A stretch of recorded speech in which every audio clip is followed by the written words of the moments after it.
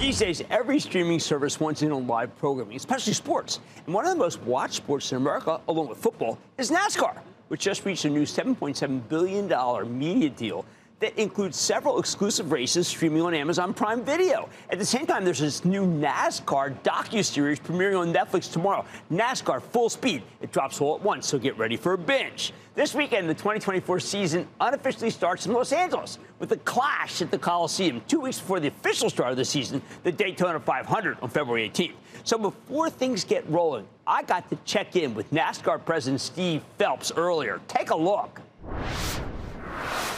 Mr. Phelps, welcome back to Mad Money. Great to be back, Jim. You guys are crushing it in so many different ways. I'm not sure I should start with what's happening this weekend or this incredible deal you just reached with Amazon Prime. And I think because so many people watch Amazon Prime, why don't we go there? Because it's huge. Yeah, so we did media rights deals at the end of the year. So our incumbents, Fox and NBC, we extended with them. And then we added Amazon Prime and we added Turner Sports, WBD Sports. So really excited about what that will look like for us when we come into the 25 season. So, but Amazon specifically, it's our first pure streamer at our Premier Series level, our Cup Series level. We're thrilled to have them. We're great to work with, getting our deal done. And again, we've now combined broadcast, cable, and streaming, or in Warner Brothers Discovery's standpoint, cable and streaming together. But we know this model's worked for Formula One. You guys have been around a lot longer. You've made a lot of money for people. But I want to know, this NASCAR Full Speed, could that be like the Formula One documentary that got everybody so excited? Yeah, so it drops tomorrow, January 30th. We're super excited about it. It's 5 episodes, and it looks at the last 11 races of our season, including our championship. Listen, I'm super biased, but it's spectacular. Is it really? And we think that it will have the same kind of effect on the casual fan, getting people to consider NASCAR as one of their new sports. Well, tell me more about it. Are all 5 coming out, or go one a week? They're all coming out. So you can binge tomorrow. Fantastic. And we're it's just fantastic. They're the company that did that, Words and Pictures, who produced it. They're terrific, and Netflix, that was their choice for us.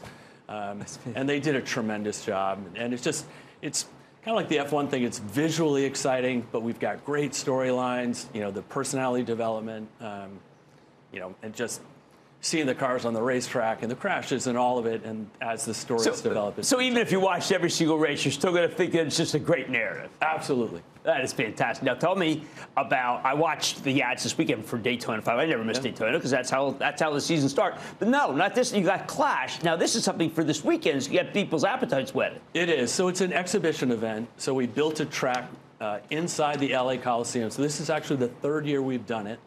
So there's a quarter-mile racetrack in there, kind of tight quarters in this, iconic facility that's a century old. It's just, it's a really neat event and a little more casual than the Daytona 500, where the stakes are obviously really high.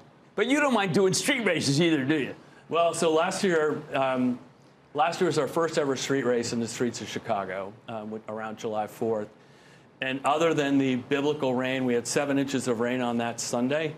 But we got it in. It was a phenomenal event as the sun was setting over the skyscrapers of Chicago.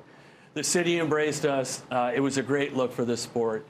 80% of the people who purchased tickets there had never been to a NASCAR race. So it was a special race. And we're going to go back there in July again. Well, that's important because we've always been close to NASCAR. We did many, many years ago, we did a special with NASCAR. And it had this rural roots idea. But Chicago tells me that it's a national idea. It's not a rural roots idea. Yeah, so we're trying to balance things, right? So we went to North Wilkesboro last year, which is a historic track. Right, we hadn't been there in 30 years, which is where our All-Star event was. We're going to go back there as well. We have a new track, a new facility on the track, Iowa, that will be this summer as well. We've never raced there in our Cup Series, so the good folks from Iowa will be thrilled to have us there. And we're trying to keep things fresh and moving. So yes, true to kind of the history of NASCAR and the DNA, but the new NASCAR also is doing things that are bold and innovative and things that haven't been done before, like the Chicago Street Race. We're going to do it this year without the rain, though. All right, I hope so. Now, you're still doing the 200-mile-an-hour billboard. I mean, that is still the best way to connect with how many people in this country? Yeah, there's 80 million fans. consider themselves fans of the sport. We're going to build on that and build on that. So our attendance is up, our ratings are up. We're having a moment, and we just got to keep it going. I remember speaking to your advertisers, the return on investment. Now, we know, look, it's great. If you get a targeted ad on Amazon, they come and they press is one thing. But just in terms of branded advertising, people always tell me it is still the single best way to get your name out there. Yeah, I think people think of sponsorship, and it's synonymous with NASCAR. I think the reason why is because we have quality fans, just not the quantity of fans. And quality, what I mean by that is they understand the importance of sponsorship to our sport. And so they support brands that support their drivers or their racetracks or NASCAR, and they go invest in it, right? They support them with their wallet. Now, because of where you are exclusively, because you had relationships with linear TV, so to speak, are you surprised about an Amazon, Netflix being so interested, and is that the future? So I think it's... I don't know what the future is. Okay, that's good. I'm good. Keep it open-ended. So linear television is super important, right? So we have broadcast, we have cable, and now we have, as I said, a mixture of cable and streaming from Warner Brothers Discovery.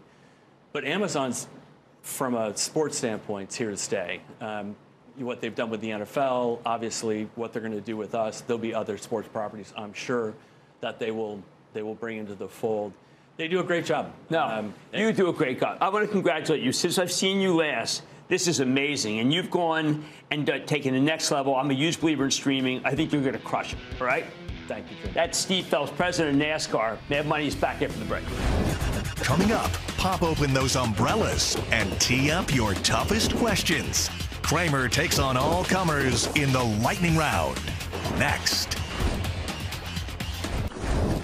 Don't miss a second of Mad Money. Follow @Jim Cramer on X. Have a question? Tweet Cramer. #MadMentions. Send Jim an email to madmoney@cnbc.com or give us a call at 1-800-743-CNBC. Miss something? Head to madmoney.cnbc.com.